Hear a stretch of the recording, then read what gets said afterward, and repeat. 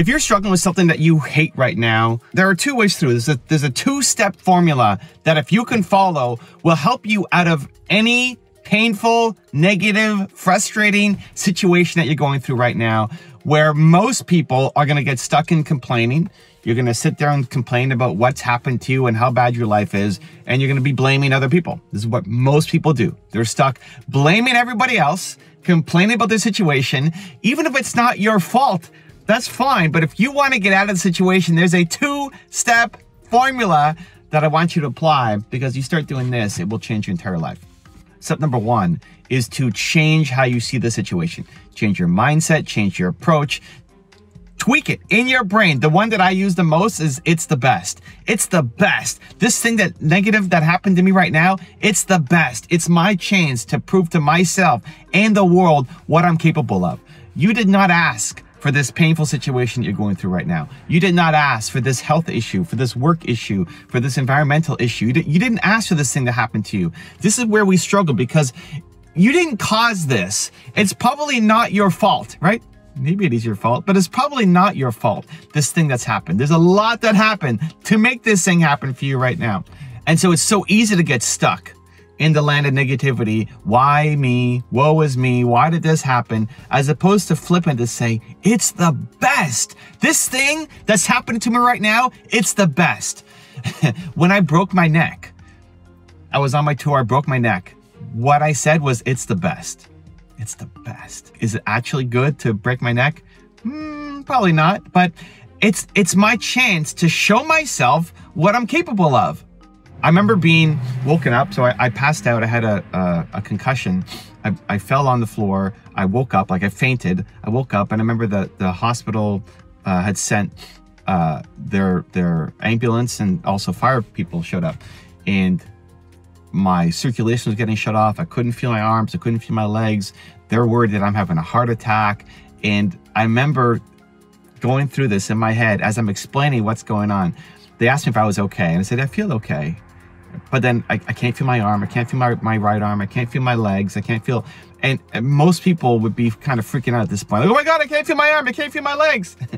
And I'm calmly explaining that, oh, I can't feel my left hand right now. I can't feel my right hand right now. And just walking them through what's going on. And in my head, this is why it's so important. Whether this is actually true or not, in my head, what I'm telling myself is, this is the best. I am the greatest patient of all time.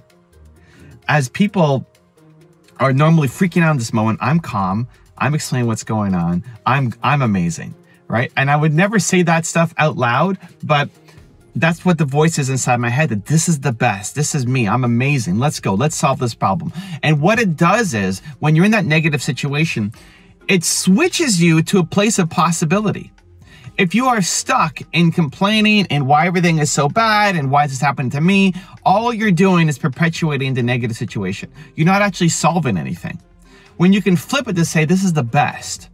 This is my chance to learn, to grow, to improve, to solve this, to show myself what I'm capable of. What it does is it puts you in a place of resourcefulness. It takes you from a place of helplessness into one of resourcefulness that then allows you to go off and solve the problem. That immediate thing that nobody asked for, that you would never wish upon your worst enemy, that's happened to you right now, it gives you the tools to actually come out of it. And so switching your mindset, telling yourself that it's the best, when you've got these moments of pain and struggle and suffering where you just want to blame the world and complain and tell everybody how negative it is, you flip it. It's the best. Practice those 3 words. Maybe you're facing that situation right now. Maybe you're dealing with something you hate right now. Or something, if it's not right now, listen, I promise you something is coming. At some point, that negativity is coming for you. And so use that as inspiration. It's the best. So that's step one. That's step one of how do you deal with the moment right now. It's acute. It's something that's overwhelming right now that you can't change. You can't get out of. You have to just deal with it. That's how you deal with it.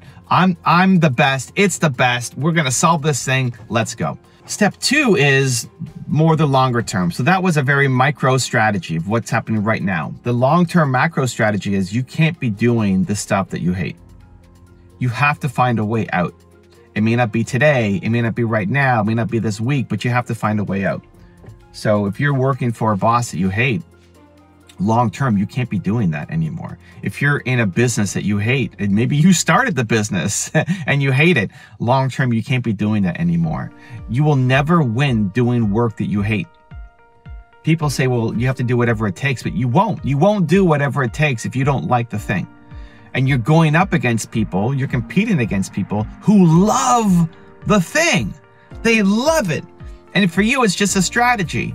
And so the key is you have to leave the things that you don't love doing and lean in on the things that you do, and find a way to use the thing that you love to then bring value to other people so you can have a real business, so you can go make an impact, so you can build the life that you deserve, that your family deserves, that the people around you deserve as well. So if you don't love it, and worse, if you hate it, you have to find a way out.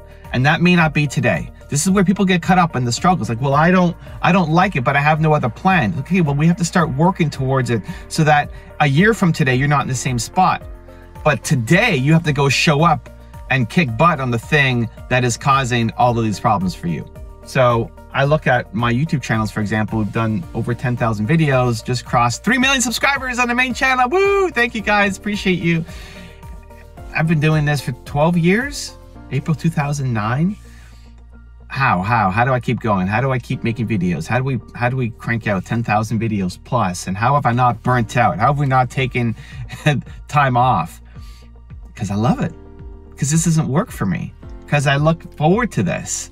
Because I look at my filming day, which is Tuesday when I make these videos, and I'm excited to make more content to share with you guys, to hopefully, maybe this today is the video that finally sinks in for somebody. For somebody watching this video, whether it's true or not, the message I tell myself is somebody is gonna watch this video right here today, this one, and it's gonna be the light bulb moment for them. Not everybody, but for one person, that video, this one right now, is gonna be the light bulb moment for them that gives them the big unlock. And so I have to show up. I wanna show up. I'm excited to show up. I can't wait to show up. 12 years, keep making content, and as long as I love it, I'm gonna keep doing it. And so this is why, if you're trying to do YouTube just as a strategy, you're going up against people who love the thing. So you're always gonna lose. Meanwhile, there's something that you love doing, and that's where you need to be long-term. So if you're in this struggle right now, you've got some painful thing that's happened to you right now. Maybe it's a health issue, maybe it's a relationship issue, maybe it's a business issue, but there's something that's happened to you right now. The short term, in the micro, right now, what can you do today? You tell yourself, this is the best. I'm strong enough. I'm going to get through this. I'm going to crush this thing. This is gonna get solved because you are amazing. It's the best.